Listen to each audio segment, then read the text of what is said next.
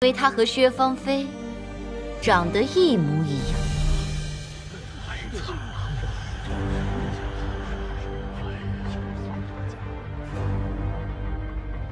臣当初得知丈人贪墨，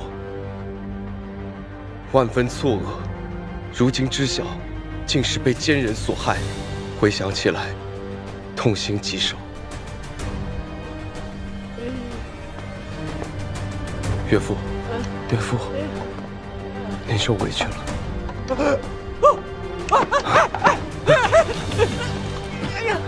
叶师姐，薛县令，没事了，没事了。薛县令，没事，没事了。沈学士见谅，你同薛县令许久未见，怕是他已经认不得你了。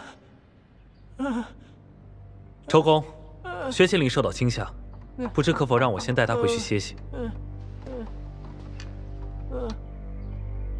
下去吧。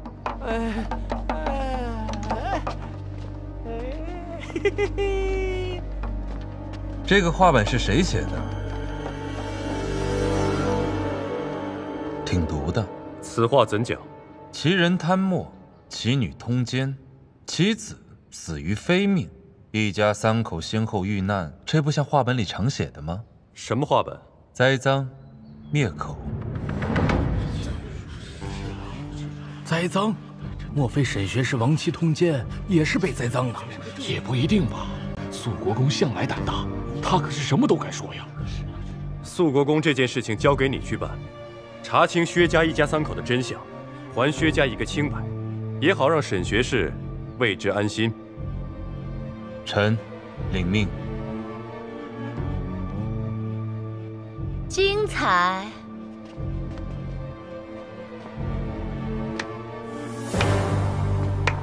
实在是精彩。这么精彩的庭议，陛下怎么不叫我呀？查案并非儿戏，你来做什么？自然是有要事禀告。这姜家二娘子能言善辩，终究是把薛家的案子给翻过来了。可惜陛下为了忠臣被陷害，义愤填膺的同时，有没有想过自己也被人当驴一样给戏耍了呢？婉宁，切莫妄言。说来也巧，过去曾听说沈学士的夫人乃怀乡第一才女，我便心生好奇，前去一看，果然沈夫人的样貌独特，确是世间少有。所以当我见到姜二娘子的时候，着实大吃一惊，因为她和薛芳菲长得一模一样。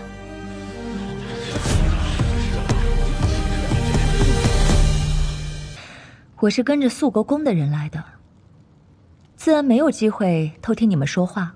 不过现在看来，我来的正是时候。是因为姜家除岁的事情？是，我的后母说动了父亲，想请太卜令来家中除岁。我想此事并不寻常，仅凭他一人之力，并不能说动太卜令合谋。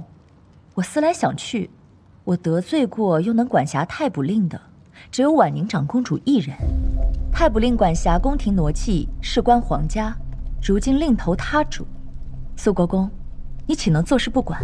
聪明。肃国公这是答应了？说说你的要求。帮我找个擅长口技且会腹语之人。仅此而已。对。好。多谢。就不打扰肃国公了，我先告辞。阿离，你方才说什么？什么？你方才说与我有利，所以不算冒犯。我知道我欠肃国公太多了，心里有些慌，找个理由搪塞自己一下。我以前想着我欠你的事一样一样还给你，现在算算，已经还不起了。别还了。那你就亏了。亏得起。姐姐小心！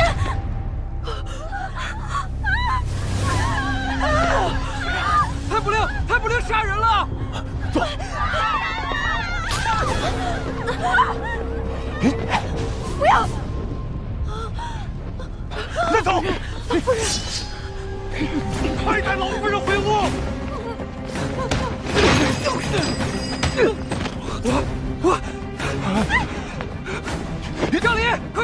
你不要命了！要跟这拼了！快逃！大师，小大夫，快逃！快躲！张离，张离！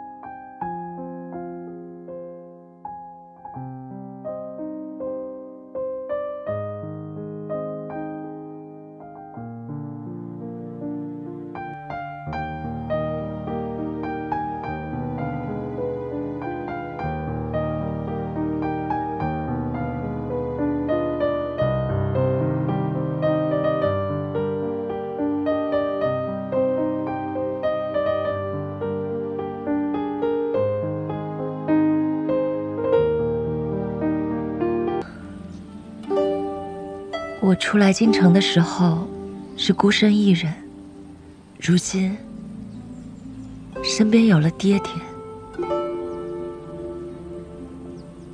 也有了一群患难与共的朋友。阿昭，我是不是很有福气？可你可孤身一人，这样就不会有人被我牵连。童儿，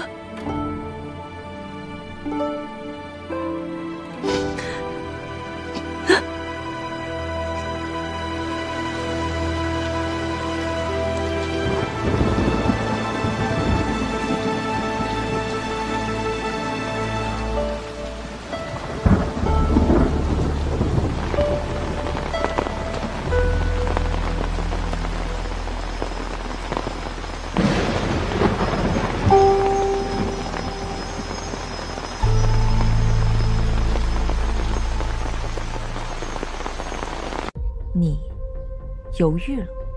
我在犹豫什么？你理应清楚，毕竟你的意图太过明显。我的意图？沈学士是不是误会什么了？你瞒得了别人，瞒不了我。沈学士啊，沈学士，我该说你是愚蠢呢，还是自作多情呢？看来沈学士依旧是将我当作你的故人了。你既然如此笃定，那为何当初要在御前跟长公主唱反调呢？其实你心里应当最清楚，我是当朝中书令太师千金姜梨，并非你那声名狼藉的亡妻。就算我和她当真长得相似，又能如何？既然如此，你为何非要进我所管的接待团？我身边的丫鬟为了护我而死，我和她亲如姐妹，我难过，我伤心，我多日无法自拔，我就想在那高朋满座的会盟大会上热闹一场，有错吗？若是沈学士执意要驳回我的名帖，还请你不要将你对亡妻的情愫施加在我身上，而是重新找一个让人心服口服的理由，